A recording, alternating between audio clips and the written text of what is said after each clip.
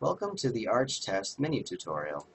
In this video, we will use NumXL to examine the arch test and the intuition behind it. Furthermore, we will help you to draw connections between the arch test and its close cousin, the white noise test.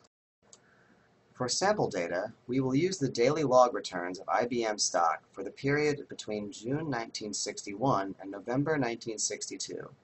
This is a familiar sample first analyzed by Box, Jenkins, and Reinsel in their time series textbook, Time Series Forecast and Control, from 1976.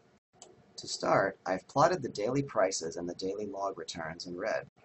Now we can start by examining the summary statistics of our sample.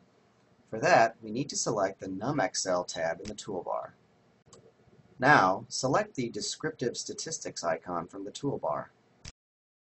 Using the Summary Stat wizard, first locate and select the daily log returns.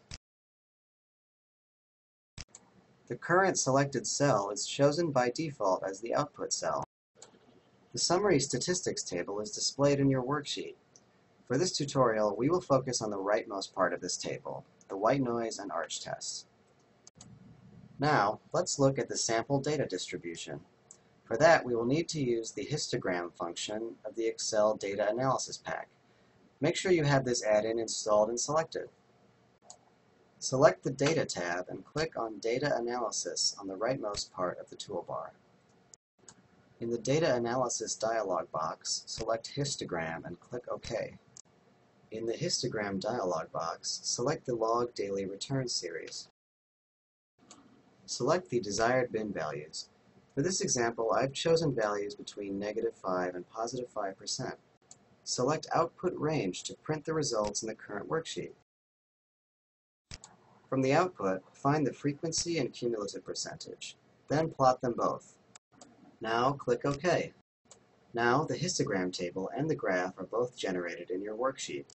Now we need to create the QQ plot and examine the tails of the distribution. First, standardize the bin limits. The standard deviation is computed as shown in the formula above. Copy your formula to the end of the column. Calculate the inverse cumulative normal distribution, and copy your results to the end of the column. Now select the two Q columns and insert a scatter plot. Now let's make some formatting changes to this graph. Now add the diagonal line.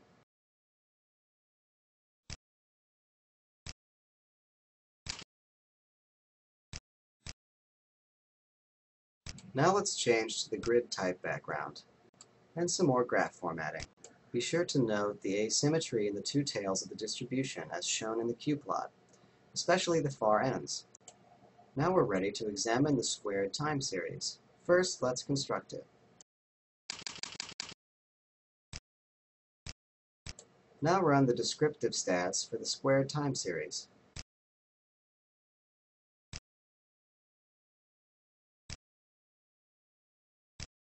And now we have a summary statistic table. Let's take a look at the white noise here. This is equivalent to the arch test that we did with the original data. Now let's take a look at the autocorrelation and the partial autocorrelation table and plot. Select the squared time series and set the max lags for ACF and PACF to 12, then hit OK. The parallelogram analysis shows a significant autocorrelation for lags up to 10. To add more lags to our analysis, we need to expand the table and to update our graph to reflect these changes.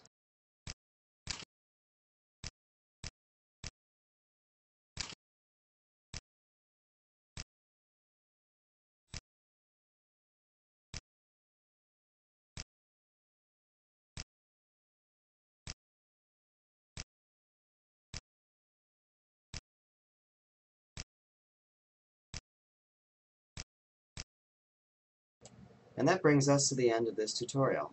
Thank you for watching, and if you have any questions, suggestions, or comments, please send them to us at support@spiderfinancial.com.